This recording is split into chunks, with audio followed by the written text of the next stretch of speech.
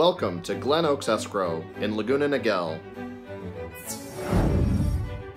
My name is Christopher Dale, Escrow Officer and Branch Manager, and I am at your service.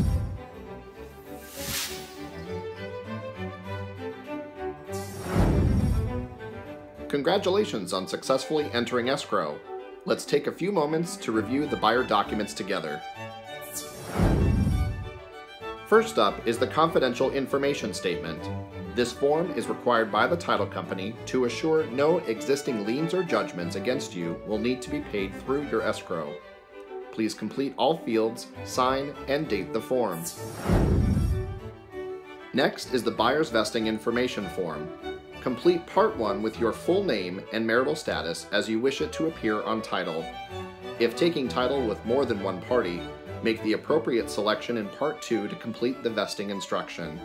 If you wish to take title in your trust or as a corporation or LLC, please contact me for further instructions and requirements. Don't forget to sign the bottom of the form. Note that escrow cannot advise you how to take title. Please use this form to help with your selection. Here is the fire insurance information form. If you are purchasing a single-family residence, your lender will require full coverage of the property.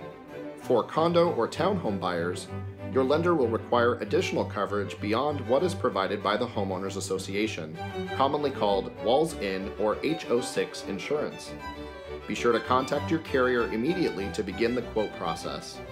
Please provide your insurance carrier information along with your mailing address and email address, and sign the bottom of the form. Next is the preliminary change of ownership report. This form is forwarded to the county recorder's office and advises them why a change of ownership is taking place. Please mark whether the property is intended as your principal residence and note the expected date of occupancy. Then, in Part 1, all statements should be marked no unless you are 55 years of age or older and/or classified as severely disabled by the Internal Revenue Service. If either situation applies, mark yes to the applicable statement. Now let's move on to page 2.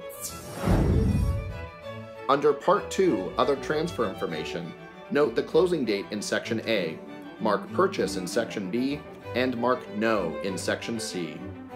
Part 3, Purchase Price and Terms of Sale, requires you to enter the financial aspects of the transaction in Sections A through E. Please list your realtor's information in the applicable fields of Section G.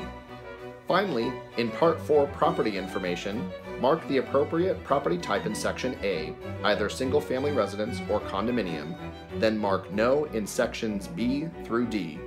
In Section E, rate the property condition, then sign and date the bottom of the form. This is the important notice regarding property taxes. This form advises you of the county tax assessor's schedule and notifies you of possible supplemental taxes. Please sign the form. Finally, we have our electronic signature authorization form, and once signed, allows us to accept digital signatures from you on all future documents. Note that this document cannot be signed electronically. Feel free to contact my office with any questions. Thank you.